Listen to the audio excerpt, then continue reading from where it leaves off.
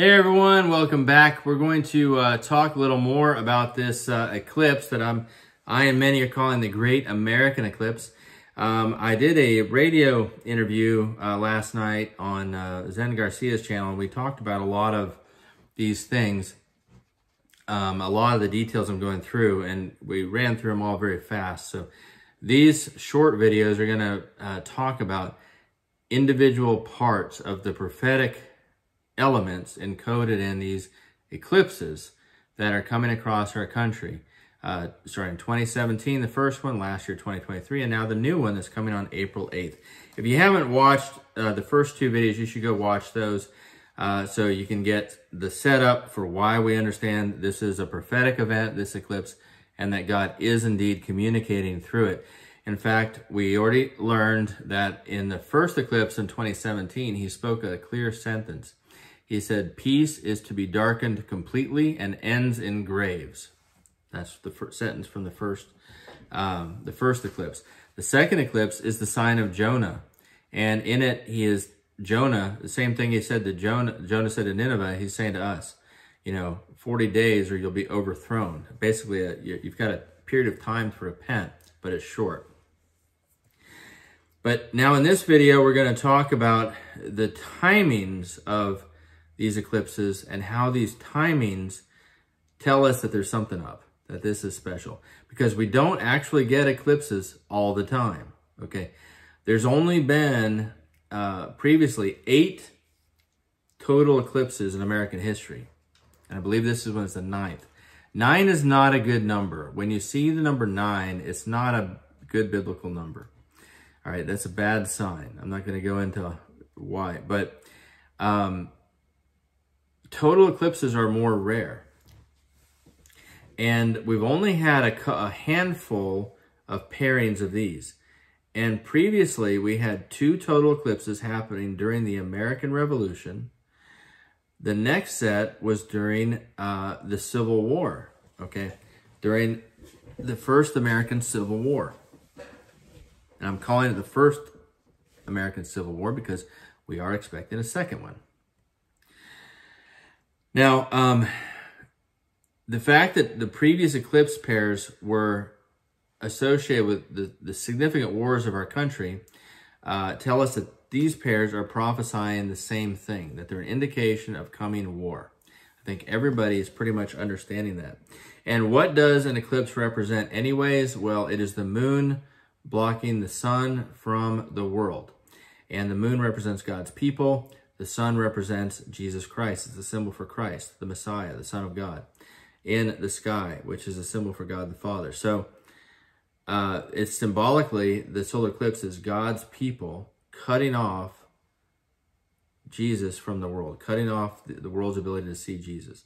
This is why there was an eclipse at the cross, at the crucifixion, because the people, God's people, the Sadducees, the Pharisees, cut off the Messiah from the world. So he died, so we couldn't see him. Well, same thing. What's happening now is God's people are not living in a way that allows people to see Jesus. We're lukewarm. We're living very carnally as believers. We have no problem as believers with abortion or LGBT or any of these things the world's doing. There's no divide between God's people and the world. And so because of that, the world, and even worse, there's hypocrisy too, and self-righteousness, and even abuse. Sometimes it's worse, which is terrible. But what this means is the world can't see Jesus because the moon isn't doing its job. The moon is supposed to be shining the light of the sun into the world at night when the sun's not present. That's what the moon is supposed to do. That's what God's people are supposed to do. We're supposed to reflect the light of Jesus into the world at night while Jesus isn't with us. But when the moon doesn't do its job, when it gets out of its place and it tries to assume the role of Jesus, when it tries to become Jesus and be him to people, it gets in the way of Jesus and blocks him so they can't see him. That's what an eclipse represents. So because God's people, the church, has failed, judgment is coming. If the church had done its job, if the church would repent, judgment begins with the house of the Lord. If the church would repent of its lukewarmness, he wouldn't need to judge the country, because there would be revival, because we would be doing the work of God and repentance would be happening, and he would have a knowledge that a plan was being worked and the country is being redeemed. He doesn't judge a country in the middle of a redemptive process. The country is judged when God's people fail to do the job they're supposed to do. And that's why the eclipse means war. And war is a promise that we get when we break God's law. He said, if you don't keep my law, if you live carnally, like the church is doing, then you will get famine and war and plague. War is part of the promised judgment for failure to obey. So that is what the eclipse is saying. You have blocked Jesus' image from the world. You have taken his position, but created darkness where there should be light. And for this, there will be war, because you are not walking with God in obedience and showing the world who Jesus is.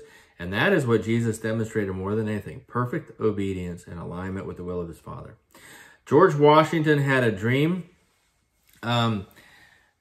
Allegedly had a dream. This dream was posted in a newspaper in the early 1800s, before the Civil War, before the first Civil War. And in it, the man who said George Washington told him he had this dream, he says Washington was shown 3 major wars in America's history. The first was clearly the American Revolution. The second, he said George Washington saw America fighting itself, which was prophecy fulfilled, because this man published this in this newspaper in the early 1800s, 40 years before the Civil War. So it was prophecy fulfilled. But he says George Washington saw a third war, where the nations of the world came and attacked America and decimated it, and that was the end of the United States. That's what Washington was shown according to him.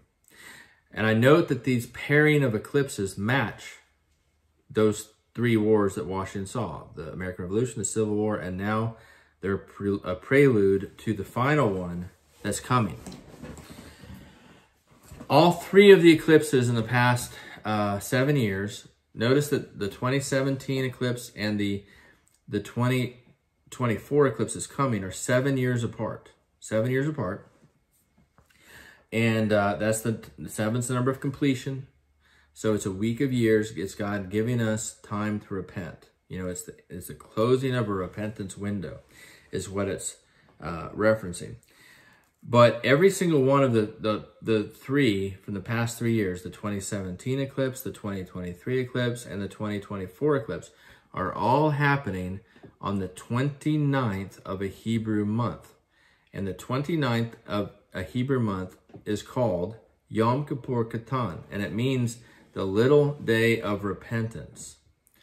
So each eclipse is occurring on a Hebrew calendar day that is referring to, it's the day when you're supposed to repent from your recent sins that you've committed that month. You're supposed to repent before God that day and reminded of all you've done that month and repent of it that day. And it's called Yom Kippur Katan, and these eclipses are happening on that day. Each time, God's saying, are you going to repent? You have some recent sins. Are you going to repent? He's sending the eclipse on that day to remind. April 8th, which is when this eclipse is happening, is the last day of the Hebrew religious year. The very next day, actually you could say it might even be happening, you could say it's happening on the first day of Nisan, which is the beginning of the Hebrew religious year. That's a big deal. First of Nisan is a big day. And that's the day this solar eclipse is going to happen in a month. We also have the alignment of planets happening. We have Venus, Mars, Saturn, and Neptune lining up the same day. And that is also a very rare occurrence. So understand, we've only had 8 total eclipses in our history. They've always happened in time of war or prelude to war. This one I mean, the patterns are doing across the country are creating Hebrew letters. It's insane. We're going to do another video about that. But this one is not only that, but it's happening on the first day of the Hebrew religious year. Actually, the last day, the 29th. Then the next day is the first day of the religious year. So it's happening on the Yom Kippur Ketans. And simultaneously with this eclipse, an even more rare event, which happens at most every 300 years or so, is these four planets are aligning: Venus, Mars, Saturn, and Neptune. So combine that, we've only had 8 total eclipses in our history. And then we're getting this one at the same time we have another event that only happens one every 300 years. How often do you think that happens?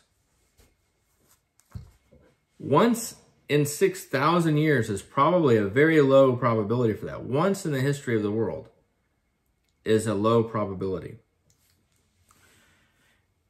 And what do these mean? Well, I noticed that Jupiter is not in the alignment. And that makes sense to me because Jupiter, I'm still working to understand the symbolism of the planets.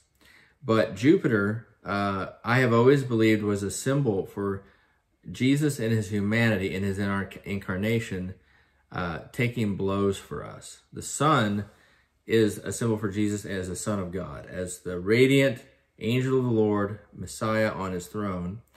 And Jupiter is like him in his incarnation, taking blows for us, because Jupiter, physically, Jupiter takes the blows of Earth. We are saved from so many asteroids because of Jupiter. Jupiter like sucks in with its gravity all these asteroids and meteors that would hit us otherwise, but they go to Jupiter instead. But Jupiter has stripes. You know, Jesus took our stripes, and it also has a big red storm on it, like a hole in its side that makes me think of the spear hole when Jesus was stabbed in the side. So Jupiter's not in line here, though. Instead, we got Venus, which is Aphrodite, the goddess of love, also Libertas. She's the same goddess originally as Libertas, the mother of all prostitutes. Venus represents the whore of Babylon. Mars is the god of war. Saturn's the god of the underworld, or the devil, and Neptune is the oceans. It's the god of the oceans, and the oceans are symbol for the world. So you have an alignment with the whore of Babylon, war, the devil, and the world. The whore of Babylon, war, the devil, and the world is lining up at the same time as this eclipse. We also have a comet coming called the Devil's Comet. The scientists are calling it the Devil's Comet. They renamed it that because it suddenly sprouted horns. It's got explosions of gases coming off two sides that are creating horns in their telescopes. And so they've renamed it. They've dubbed it the Devil's Comet. And it is coming by. It's going to reach its perihelion, closest point to the sun, on the 21st of April, which is Passover. So the Devil's Comet is coming by on Passover, and it's going to reach its closest point to Earth exactly 40 days after that at the beginning of June, which is a time of testing. And I remind of the sign of Jonah saying 40 days or you will be destroyed. I'm not expecting the Devil's Comet to hit the United States or to hit the world.